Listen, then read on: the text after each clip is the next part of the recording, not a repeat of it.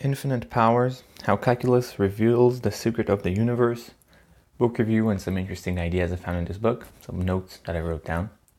I'll start with a quick review. I'll give this book 3 stars.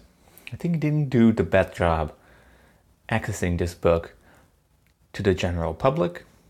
You could definitely have a better job. There is some details, some equations and details that are not fully easily to grasp for the general public. I took some classes of calculus. I haven't finished the whole thing, and some of it was a little too much for me.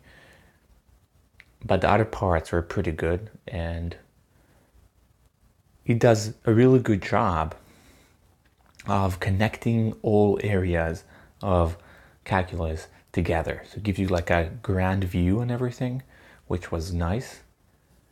But besides that, I think it didn't do a really good job of accessing this is what he's trying to do with this book, giving a general view on this, but not all parts were easily understood. In addition, there is a lot of history, so if you like history, that would be good. But for me, it was like a little too over details that are not matters for anything, so details that you don't need to know.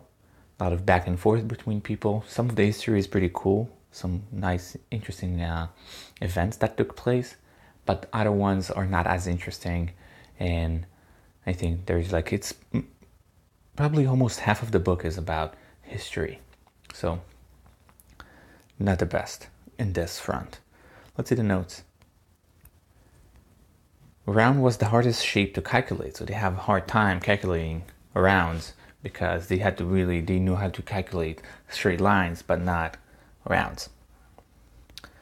A raindrop will form a circle since it expands everywhere evenly. That's why there is like a circle, because it spreads everywhere at the same time evenly, and that creates a circle. Reduction to absurdity refers to keep dividing steps into half. So there is this paradox of how long it's going to take you to get to the wall if you only can go half of the way that you off of the step you took before, and that's called reduction to absurdity. Continuous line can be divided to infinite pieces.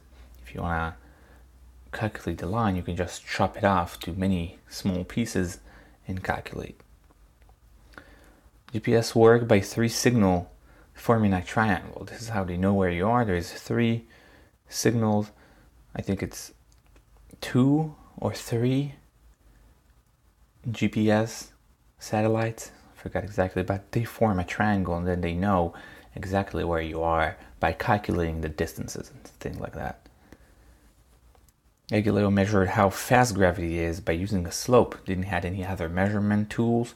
The way he calculate gravity was by using a slope that he built by himself. Dividing areas to triangles is a good way to calculate it. That's the best thing to use it in animation many times. In other ways, the way to use or to calculate areas sometimes is very good if you divide it into triangles and then calculate the sum of it. Side note, there is too much unnecessary history. That's what I said in the review part. A lot of history. Most of it is like not related, just random details that's not directly related and interesting. Again, for me, some people might think it's interesting, but I didn't. The FBI converted fingerprint data to waves using calculus to save memory. It was too big, hard to access that data. And what they did, they converted fingerprint data to waves, and that's how they were able to shrink the data. I think about 20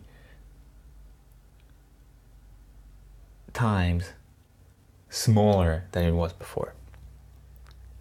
Exponents is for exponential growth. That's how we calculate exponential growth. And then we have logarithms to undo the exponents, basically. Derivatives is a tool to calculate the rate of change when the rate is changing too. So it's not the same rate, constant. It's not the constant rate, the rate of change.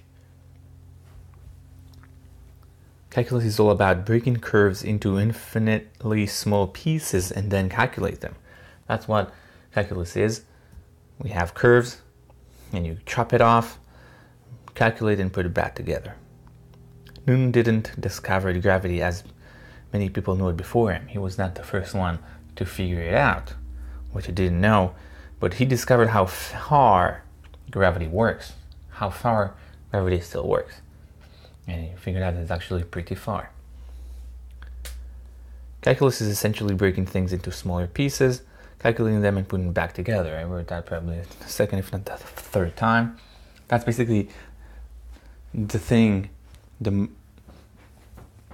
got most out of this book is what calculus is just breaking things into smaller pieces until you can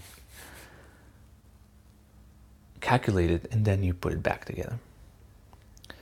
Non-linear reactions are all around us. Peanut butter and jelly synchronize together to form a better thing. So this is just one example of a non-linear relationship. It's not one and another one create two. Because peanut butter and jelly creates a better thing. It becomes better, and that's a non-linear relationship. That's a really good analogy or a metaphor for a non-linear relationship, but it's all around us, and it's really hard to calculate non-linear relationships. Calculating neurons could create hundreds of dimensions. In this way, dimensions is not when we think about the fourth and the fifth dimensions in X, Y, and Z. Dimensions means just variables. So a lot of variables, but it creates hundreds or millions of different variables, which obviously complicates things farther.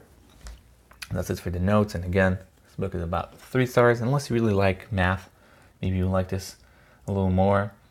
If you don't like math, I would not recommend that book. But it's, again, like I said, it's a good overview of calculus. And even if you hate math, it's a little better than most textbooks and most how academy teaches calculus. So that is it. Thank you.